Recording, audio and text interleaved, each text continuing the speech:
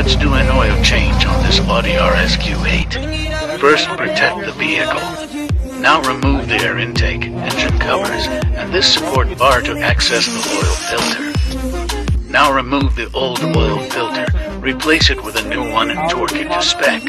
Raise the car and remove this under tray to access the drain plug. Drain the oil and torque the drain plug to spec. Now reinstall under tray and top off the engine with high quality oil. Now reinstall intake, engine covers, and done. DM or call us for a quote today.